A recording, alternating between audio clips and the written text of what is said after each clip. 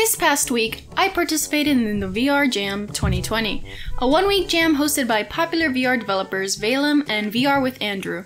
I had been watching their videos for quite some time, as I've mainly focused on VR development over the last couple of years.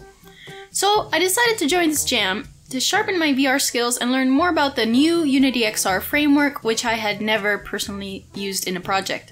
Over the course of the week, there were a lot of things that I could have done better and spent more time focusing on, but overall I had a great experience and I learned a lot of new skills. So let's dive into this week-long game-making journey.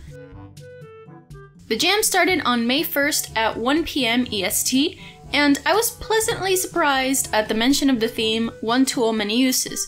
In VR, this kind of theme is applicable to so many different uses because in VR, your main source of interaction is through your hands. I started to think of some cool ideas like using crutches to walk, but also swinging them to do karate chops at incoming enemies. But I really wanted an idea to make good use of the theme, and I didn't really see myself making that game. After some thinking, it hit me. Hands. The hands are the tools themselves, and according to the Oxford Scholarship, they can be considered the tool of tools. From there on, I decided to make a God simulator game, where your hands were tools of creation that could make land, people, animals, and nature. I took inspiration from two existing games, Deism and Super God Island VR. However, I mainly took inspiration from Deism, where you throw down your land to expand it, and also you throw down weather effects and other cool items. Unfortunately, I wasn't able to implement weather effects on time, but I'm pretty happy with the result. But anyways, let's get started on the dev journey.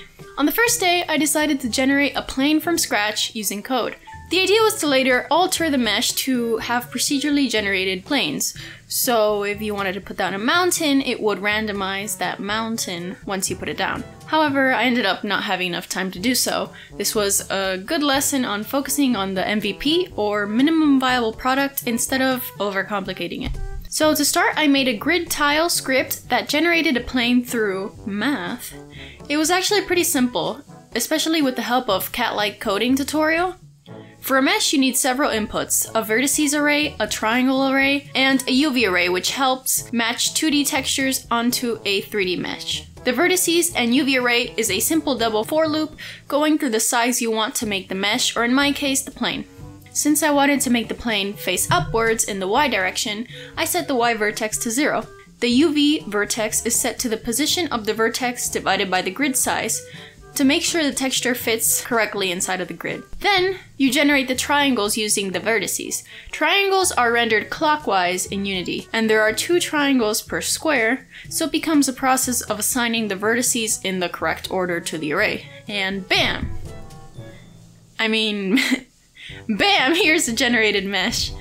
After that, I made a grid manager to spawn many of them in a grid-like fashion. Today, I focused on making VR functionality work with the app. I really wanted to make it available for both PC and Quest, so I decided to use the legacy version of the XR input system, as the new version does not yet support OpenVR, which is what Valve and Vive uses. By the way, if you want to try out this new XR interaction toolkit, you need to have Unity version 2019.3 or above. For this, I followed ऊValem's awesome tutorial on setting up custom hands, and voila! I had custom hands working in Unity. He also showed how to get input using the controllers, which was super useful. I also followed his tutorial on teleporting in VR, but sadly I didn't end up using that feature in the game. After I got VR working, I started to make a state machine for the NPC, or non-player character. The NPC would go around the land once the land was placed, and I wanted it to react to whatever the player did. A state machine is commonly used for AI to define states that it should have and how it should move between those states.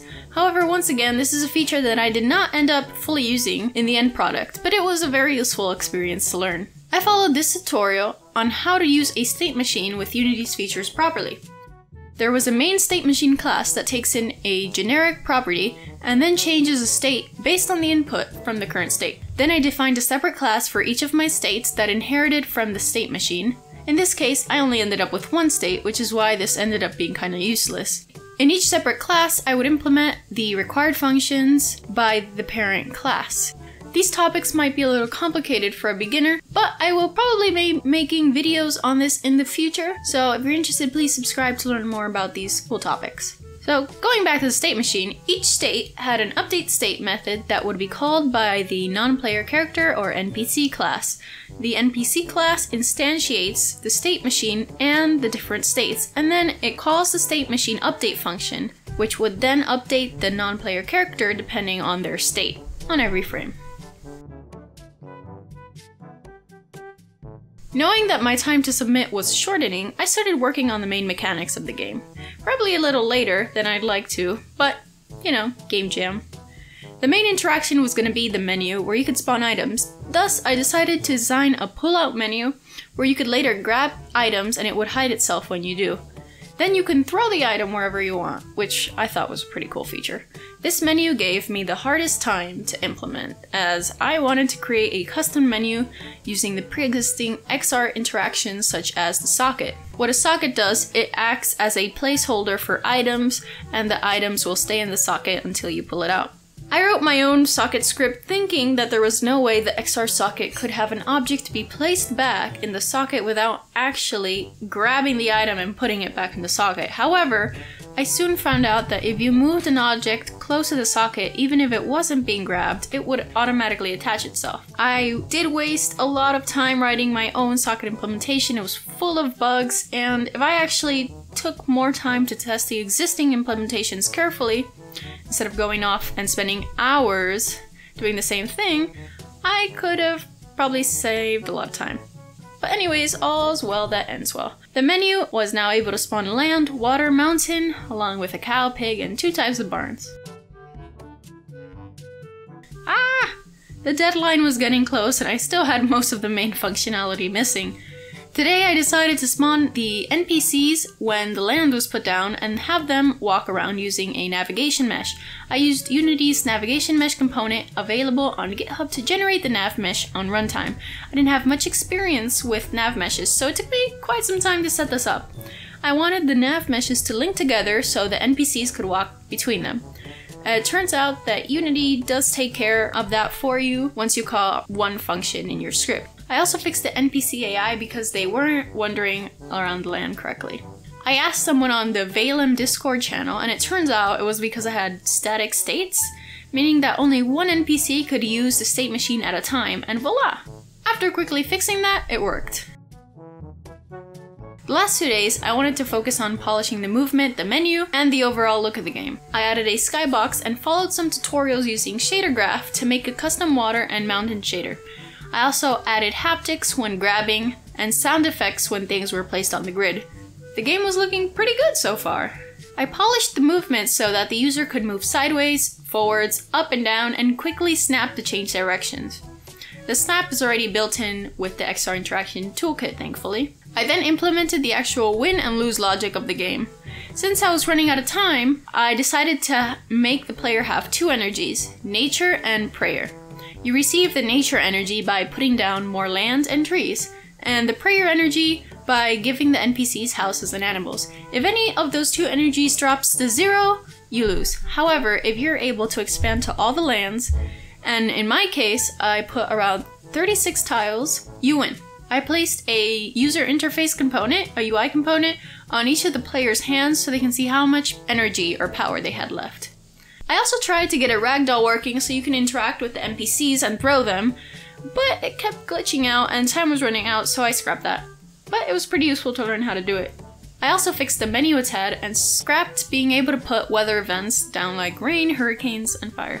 Lastly, I added a simple UI button that the user could press once they won or lost to restart the game. I could have saved a lot of time by just quickly prototyping instead of trying to design custom components or overcomplicating several features. However, now I'm comfortable with the new Unity XR input and interaction system, and I learned about mesh generation, state machines, how namespaces work, and how events are used in Unity, and I was able to put out a VR game in a week. That sounds like a success to me. If you guys enjoyed this video, drop a like and subscribe to be updated on future content. I plan on making a video soon on an introduction to Unity, so if you're interested, be sure to subscribe to notifications with the little bell. Thanks, and see you next time!